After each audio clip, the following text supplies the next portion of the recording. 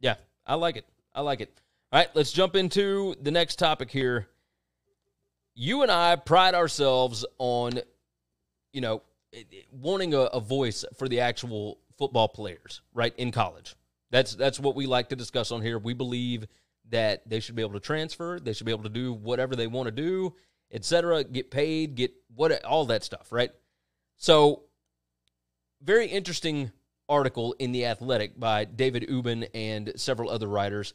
They surveyed 45 college football players, discussing whether or not they want to come back and play this season, right? And that's the biggest thing. We've discussed it from coaches to athletic directors to school presidents to health officials, etc., and nobody has bothered to ask the players if they want to come back and play.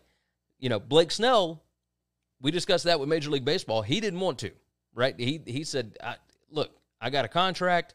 I'm either getting paid my contract or I'm not playing, and it is what it is. So, college football players, however, on a scale of 1 to 5, how worried are you about being infected with coronavirus if you are asked to report back to school and the team this summer?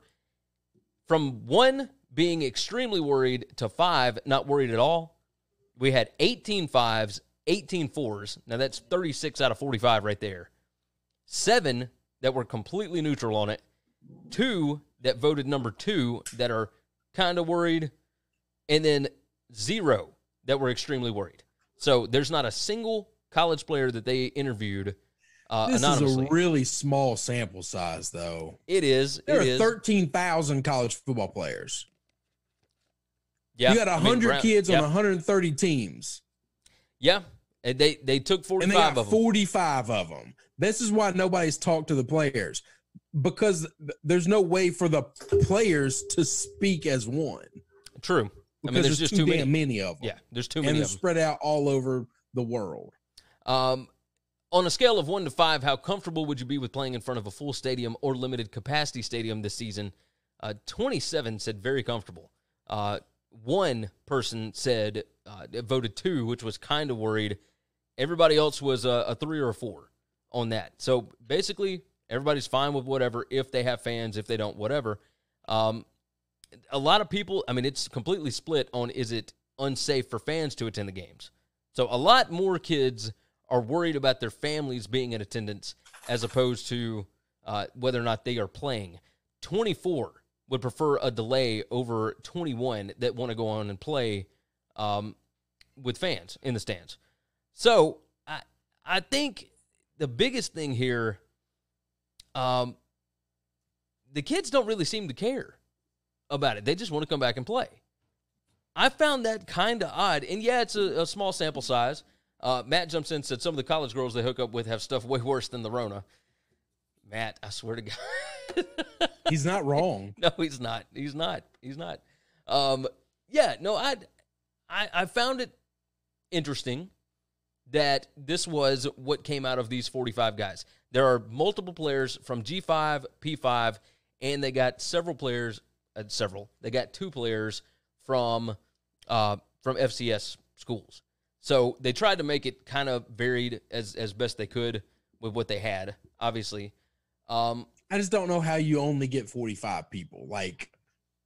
If you're asking 6 or 7 questions, you should be able to ask a lot of people, especially if you're giving them anonymity. No doubt. You're The Athletic. You're a big organization that has a monster reach across this country. You can find a lot of these kids on Twitter, on Facebook, et cetera, and just send them the questions. No doubt. Good no gracious. doubt whatsoever. Tommy Jarvis jumped in and said, I'm ready for some parlays. Yeah, me and you both, brother. So, but this doesn't surprise me. I think if they were to ask, 500 kids, I think the ratios are going to be close to this. Yeah. I think they're like, it's kind of one of those things where we don't ask the kids questions we already know the answers to. Yeah. It's nice to get their voice, but. And here's the other thing. I'm going to tell you this. If anybody was a 1, I don't know that they'd tell you. Agreed. How many of those 2s, if you've got 2 2s, what if they're both 1s, but they're just afraid to be that? Because if any time gets leaked out, who said what, now you're going to be criticized and ostracized by your teammates. That's a very good point. So you can claim anonymity all you want to, but if it comes out that it was actually you that said, hey, I'm extremely worried about this. Yeah.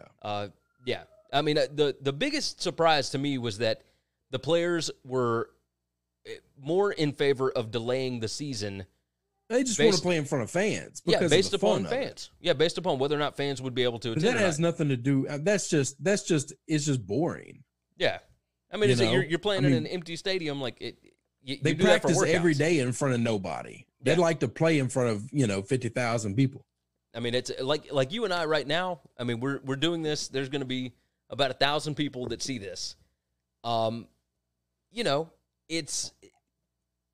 not sitting directly in front of people, and it kind of changes things. I think we would be doing this differently if there was 1,000 people sitting in front of us.